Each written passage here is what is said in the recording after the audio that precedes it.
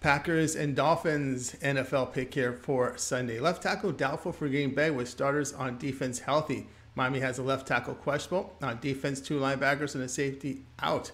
Green Bay improved to 6-8 with their 24-12 home win to the LA Rams. The Packers put up 345 yards with 138 rushing on 35 carries.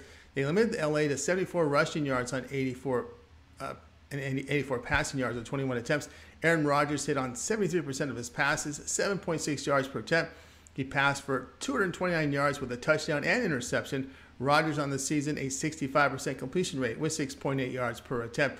Miami fell to 8-6. It was a 32-29 road defeat to Buffalo Bills. Dolphins gained 405 yards in the game, 188 rushing on 25 attempts. Miami allowed 5 yards per rush to the Bills with 296 passing on 40 attempts. Tua Tagovailoa completed 57% of his passes with 7.8 yards per attempt.